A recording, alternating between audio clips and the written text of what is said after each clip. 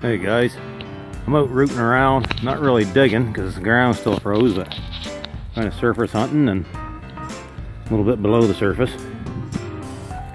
Here's a bottle here. Huh. A plastic cap on it. It's a really weird shape though. What that is. No markings on the bottom.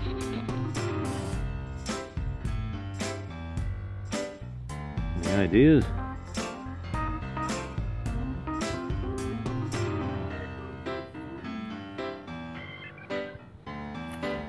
Cool. Alright, keep hunting around here.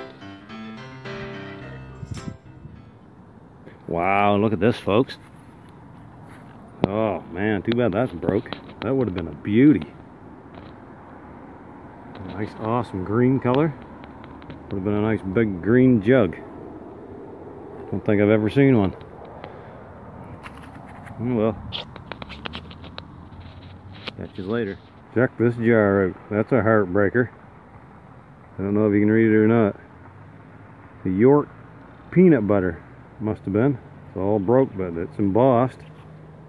And on the back side, oh, it's got a peanut. It's shaped like a dog, I think.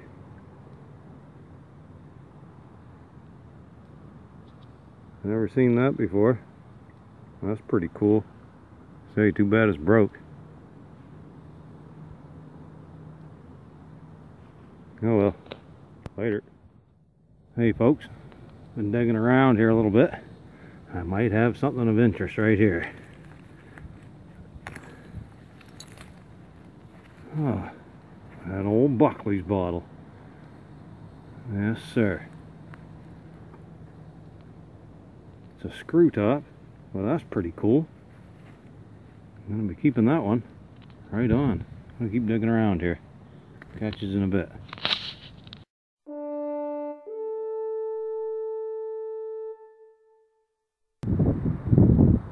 Looks like the top to a blob top.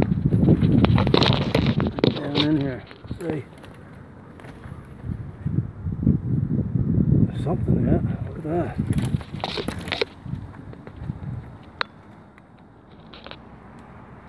It's a nice find.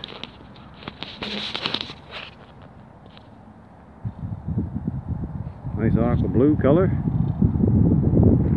First time I found one of those.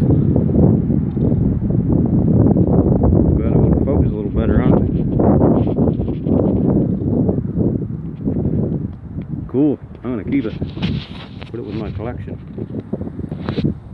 Well, unfortunately, this area looks like it's been gone through before.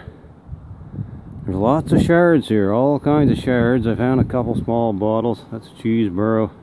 It's not embossed. That one there's got a crack on it. Lots of shards. There's the back to something. It's metal.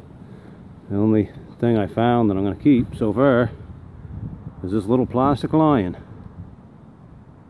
Look at that. That's a neat little find.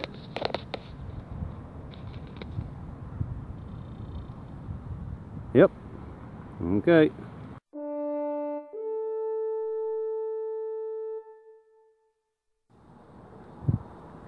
Still exploring around. I just pulled this puppy out from down in those rocks down in under there. I had to stretch to get it. The bottom says H.J. Hines. Patented it. And that's it. 442 H.J. Hines Company. I'm going to get it cleaned up because it almost looks like it's got a pinkish tint to it. Not 100% sure, but there's no embossing on the sides, but it's definitely, I wouldn't say it's a ketchup bottle. Anyways, that's that. I'm going to keep poking around here.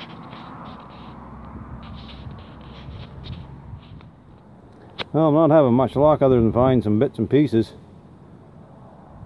That's a nice amber top there.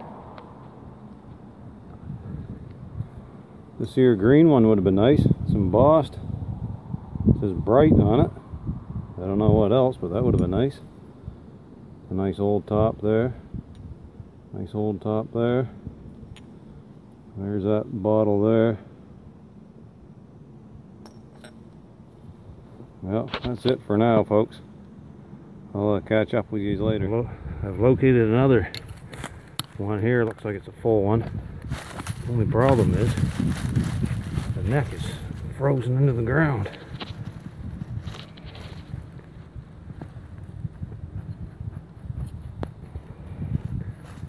Got it turning.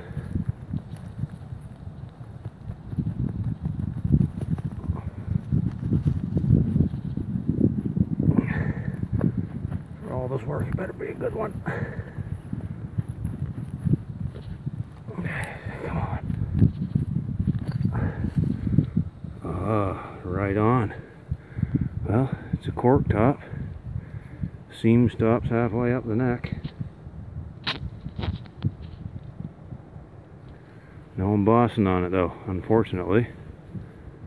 I'm going to keep it just the same. Right on. Catch you later.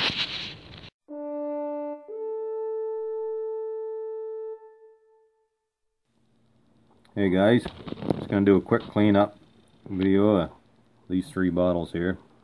The Buckleys. Turns out it's from the 1930s. It's a nice amber embossed bottle. Usually they're just, the ones that I've found are embossed on the edges. This one's right on the face, so that's different. This one here, it's got the seams going halfway up the neck there, and it's right up to the base of the lip on that side, so I don't know what that means. Mid to late 1800s for sure. This one here, that Heinz bottle, see the number 442 on it. I looked up online. It's a PDF file, you can download it if you want. It's the Heinz bottle codes, and 442 corresponds with the bottle made between 1933 and 1936, and it held apple butter and peanut butter. Some sort of snap-on lid. It's not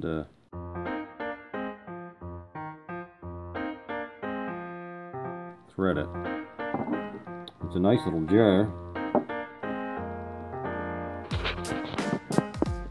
So that's it for that. And thanks for watching, everybody, and I'll catch you all in the next one. Good luck and happy hunting.